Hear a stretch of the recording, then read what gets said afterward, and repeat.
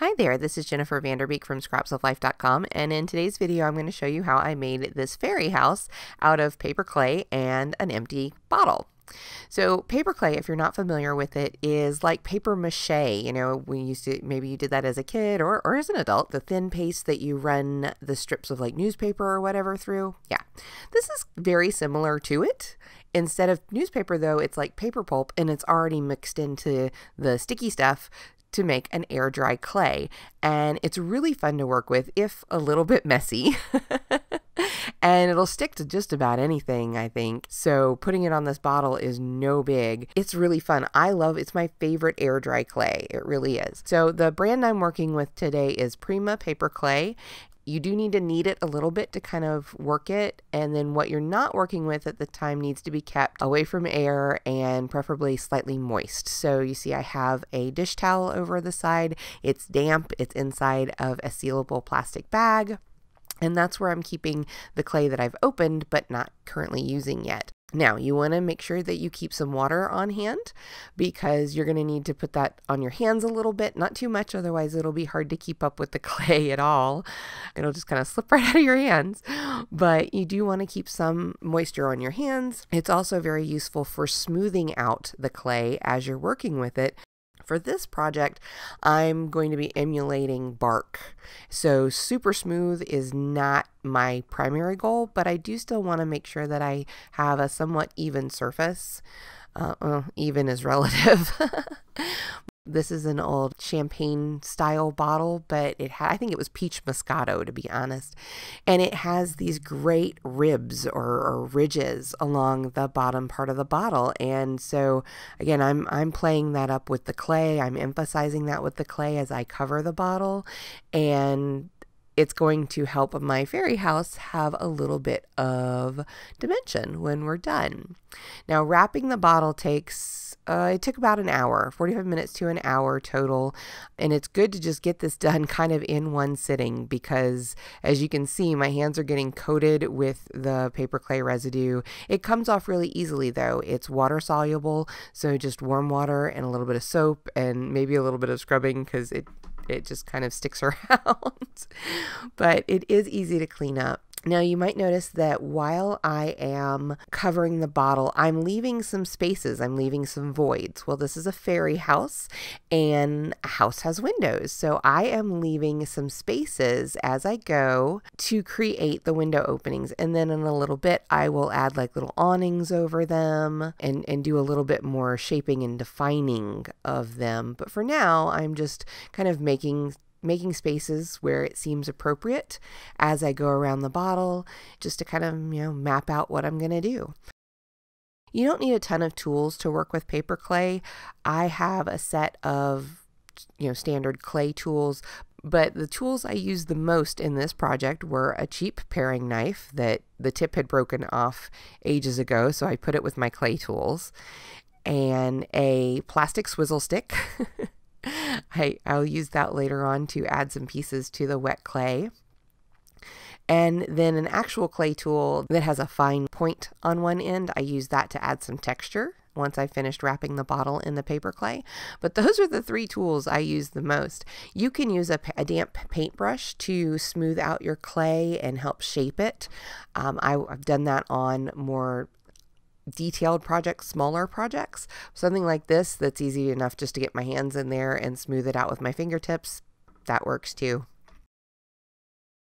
So once it's dry, paper clay can be painted, you can sand it, you can do, more shaping, you can add pieces with glue. While it's still wet, all you need to do to combine pieces is just add a little bit of water and apply a bit of pressure. I'm using the swizzle stick to help apply and kind of shape the awnings over the windows.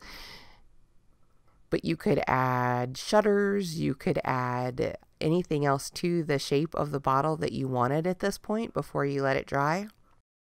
Once the awnings were on and I'd added the faux wood grain texture, I left it to dry overnight and then all the next day while I was at work, and it was perfectly dry when I got home. So I would say go ahead and devote like an hour or so to covering your bottle, getting it the way you want it, and then leave it alone for a good 24 hours. Obviously, your climate and the temperature, and I'm sure a whole bunch of other factors like humidity and whatnot could play a part. So just kind of be aware. But plan on a good 24 hours for the base structure to dry. Smaller parts will absolutely dry in a quicker amount of time. When it came to adding the wood grain lines, I did not worry a lot about precision. I didn't worry about making a specific pattern or anything like that. What you're wanting is these ridges, these grooves, and I would make some, I would smooth some out. I didn't worry if my needle tool kind of skipped the track and ran along something else, or if I kind of veered off one way or the other. As long as the entire surface was covered with vertical ridges, I figured, you know what, I'm good to go, because this is going to get painted, and overall you just want the look. You want that look of the texture, and it's really forgiving. You don't have to worry about keeping super straight lines, because you know what, nature doesn't keep super straight lines. What you're wanting is very organic. So, you know, just kind of have fun with it. Don't stress about it, and be open to happy accidents. So paper clay does shrink as it dries, and when you've used a surface that isn't going to shrink with it, like this bottle, it's going to crack. Now for me, I didn't mind that. In fact, I love the fact that it cracked. It looks like perfect crackle medium was applied to it, and I couldn't have made it look better if I'd tried. Obviously, if you don't want this effect, then paper clay may not be the right option for you, but it worked for me. Now, one of the reasons why I left those windows, you can see, is I knew I was going to put lights inside. I have this little LED light string. I think I got it at Target, you know, in that little section in the front of the store. So I knew I was going to use the lights, but I needed some place to camouflage or hide the battery pack. So I looked around the abyss, and I found this Ghirardelli tin that was just slightly bigger than the base of the bottle and plenty big enough underneath to house the light pack. And so I discarded the lid, but I'm using the base of it, the bulk of it. I used an awl and a mallet to pierce a hole onto the side, and then I'll run the light string up through that, camouflage the light string with some faux plants, some leaf sprigs, and that'll be how I get my lights inside of the fairy house. So before getting into the painting, I needed to clear out the windows. And this is a good example of how easy it is to clean up paper clay. So the paper clay is completely dry at this point, but there's a little bit of film over the window areas that I've left. So I'm just taking a soft paintbrush, dipping it in water, washing it over the window area, and then using a piece of paper towel to wipe it away. And that is really all it took to get that off of there. Once the windows were clean, I used a glass marker in a kind of a greenish yellow color to coat the windows. This frosted the windows a little bit, and it will also lend a pretty greenish glow to the lights when they shine through the bottle. Nature is not one flat color, and in the past I was guilty of just painting something brown because trees are brown, right? I was never really happy with the way that turned out, of course, so I'm being patient and building up my color gradually. I'm starting with a light leafy green craft paint that I've thinned with a lot of water, and I am brushing it over the entire surface of the bottle. Now, because this is a very light wash of color, it's going to dry pretty quickly, and I can move on to the second color, which is a combination of a very light brown with a touch of dark brown in there too. And again, I've thinned it way out, so we're talking like glaze level. And I'm going to put this light brown or medium brown over the green base coat. My thought process here was that wood is green when it's still growing, so I thought a light green undercoat would be appropriate under the darker brown shades. Because this is the second coat, I'm going to let it sit for a little bit while I work on some of the other accoutrements for the fairy bottle. So I decided I wanted a cluster of oyster mushrooms fitted around the neck of the bottle or along one side of the neck of the bottle. So I am just freehanding some little semicircles and flattening out the inside edge, and then I am thinning out the outer edge and crinkling it a little bit with my fingers to make it kind of wavy and ridged. And I'm going to set those aside to dry. Next, I want to make some toadstools for near the front door. These are just going to be your traditional white and red toadstools. Think Smurfs and all that good stuff. The last thing I'm going to make is actually the door, and I'm just going to flatten out a piece and shape it with my fingers to fit just inside the doorway opening that I've left in the bottle. And then I'm going to let them dry, and then I will paint these off screen. The door I painted in the same way that I did the rest of the bottle, whereas the mushrooms I painted flat, and then I used some of the same medium brown wash to create some shading on it. I added a third coat of glaze to the bottle. This is to deepen that medium brown color. And then while everything has a chance to dry, I'm going to go ahead and work on the base. I'm using some dark green felt to cover the sides and top, or well, it would be the bottom of the tin. Hot glue seemed the way to go here. It allows me to work quickly and make sure that the felt is adhered nice and tightly. I'm wrapping the edges so that when it's sitting on a bookshelf or table, the tin isn't going to scuff up whatever it's sitting on. And it's also going to allow it to move a little bit better if it needs to be moved. And then, of course, the green kind of just makes it look like it's forest floor or grass or something like that. Now, for the final coats, I'm going to use a very dark brown. I think this is actually burnt umber. Again, I've thinned it way out, so we're still working with it like a glaze.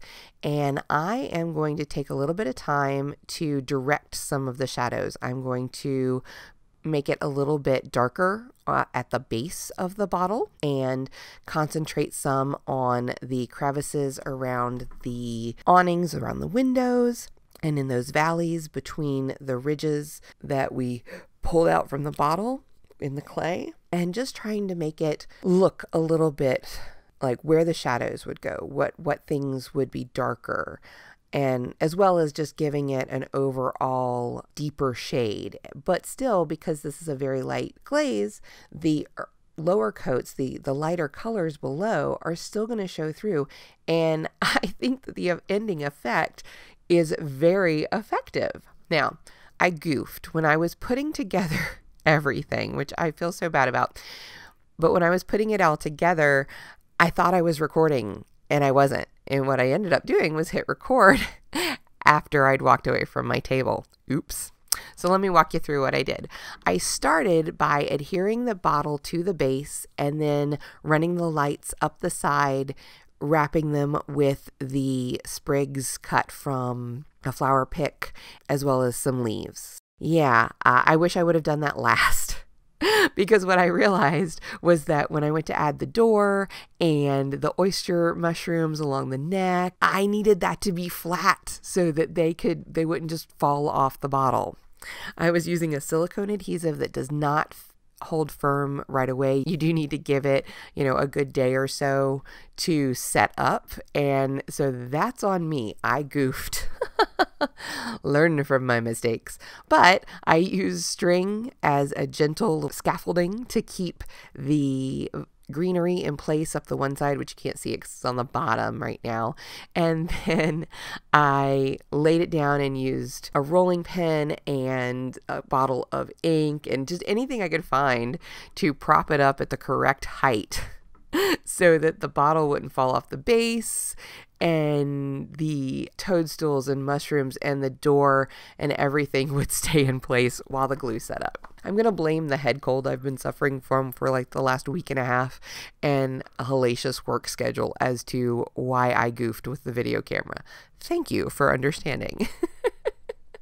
I absolutely love how this fairy bottle turned out. Is it perfect? Oh gosh, no. Is anything ever perfect? No. But then again, nature is not perfect, so I take some small comfort in that.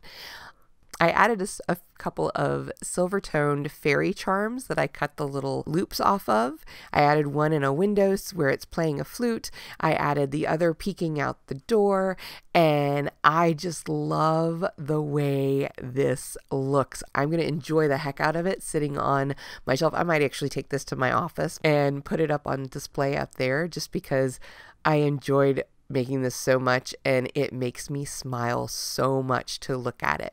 Thank you so much for watching. I hope you've enjoyed this project half as much as I did making it. If you did enjoy it, please remember to like, comment, share, and subscribe. I'd love to hear about what you're working on, and until next time, I hope you have a very creative day. Bye-bye.